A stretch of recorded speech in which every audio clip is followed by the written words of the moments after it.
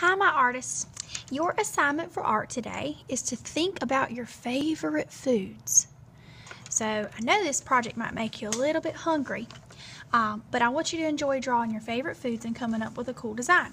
So let's think about some of those foods. I know there are a lot of you kids who love pizza. Okay, you could include pizza on your plate. Your plate that you draw might be piled high with all different kinds of foods. You may only have a few favorite foods. You can draw whatever you would like. Some people love spaghetti and meatballs. With all different kinds of food, sometimes you have some foods that are healthier, like salsa. Okay, that's probably a healthy choice.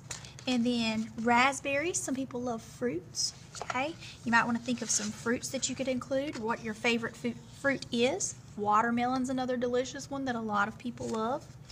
And a lot of people eat salad. I know I love these cherry tomatoes and green leafy salad.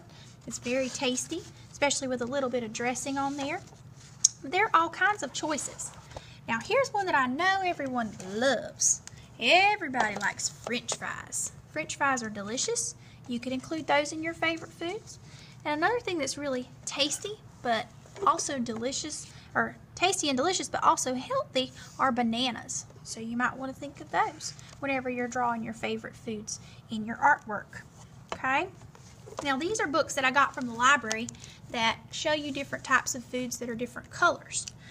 So you may want to check these out after I turn them back in. This one is a book filled with orange foods. Lots of people like popsicles. This is the inside of a butternut squash. Some of you guys may have never seen the inside of a butternut squash, but it's really stringy and seedy on the inside, much like a pumpkin. And I know a lot of us have carved pumpkins. Oranges. Your favorite drink may be orange juice. There's the popsicle again. Okay, peaches. Peaches are delicious. I love peach cobblers. I love peaches just in general, out of a jar or from a regular peach. This is an orange apricot, which is the peach's cousin. That's pretty cool. Here's a pumpkin pie. You might have pumpkin pie at Thanksgiving time. So I'm just trying to spark your memory and make you think about different foods that you love. Everybody loves cheese. Well, not everybody, but most people love cheese. Cheese is one of my favorite foods. Now, it's also good to have some green leafy vegetables. Okay, this one is called Green Food Fun. And inside of here, you'll see many different options. We got broccoli. Kiwi is very delicious. This is pistachio ice cream, and these are grapes. If you like vegetables, you probably eat a lot of green foods. Here's a page that has several different ones. Peppers, sometimes we eat those on pizza. And then this has got the other fruits that we saw on the first page. Sometimes you might eat celery with some peanut butter on it. It's a crunchy vegetable. It's a great dipping stick. Here's the kiwi again. Those are soft and fuzzy on the outside, but delicious on the inside. This is an avocado. An avocado, you would never eat this part in the middle, but this part here is delicious. So if you like avocados a lot, you could draw avocados with them cut open so that you can see the inside. That's enough showing you pictures of different foods. Here's how you're going to do your project. I'm going to have a circle template for you, or your substitute will give you a circle template. You're going to flip it upside down, and you're going to draw your plate in the center of your paper. Now, I'm going to use a Sharpie. You guys can use a pencil, but I'm using a Sharpie so you can see real well. I'm going to draw the plate, or trace the plate. And then you can include whatever silverware you need to eat it with. I'm going to draw a cup over here to the right. Okay, I'm going to draw an oval, and then two diagonal lines and a curvy line on the bottom so it looks like you can see down into my cup. And then I'm going to draw my utensils. I'm going to draw a fork over here.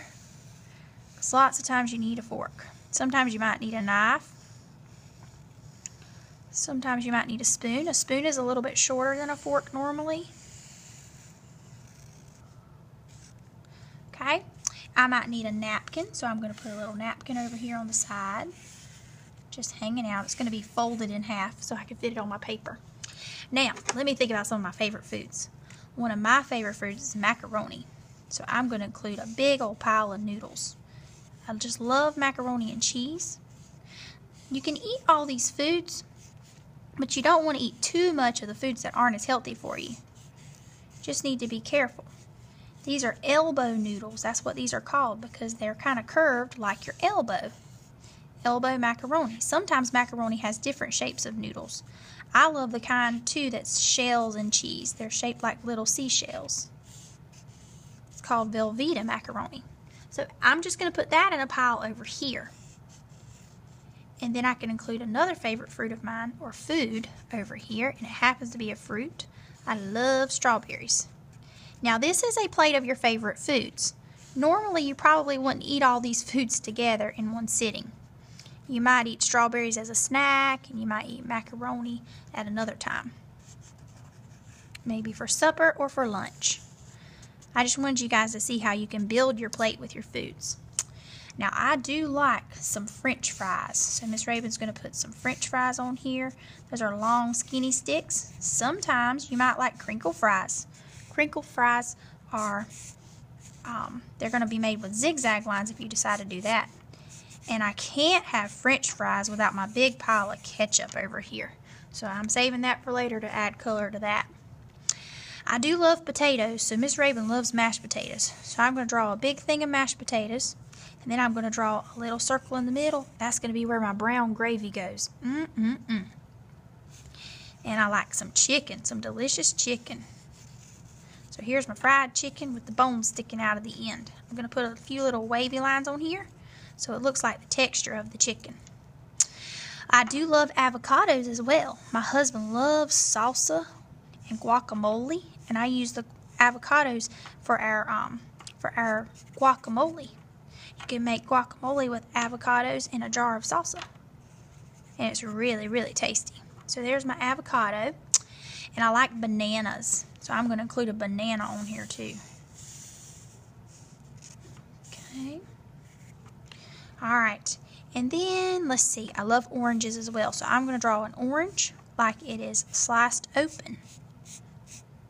So here's my sliced open orange. And I'm going to draw another whole one over here that's really small. That's like the little cuties that you get from the grocery store. Now, I think my plate is pretty full. I need some drink over here, so Miss Raven's going to put a wavy line for some drink. And I love ice in my drink, so it's nice and cold. And my favorite drink is sweet tea, so I can color that in like it's the color of sweet tea. I think my plate looks pretty good, but sometimes whenever I eat supper at my mama's house, and that's one of the best places to eat supper because she's such a good cook, I eat on a tablecloth, and her tablecloth is checkered. So Miss Raven's drawing lines behind my plate and adding a pattern to the tablecloth. If you have time, you can add color to your artwork too. You can add some color. And after I draw all these lines, I've got to draw the lines going down.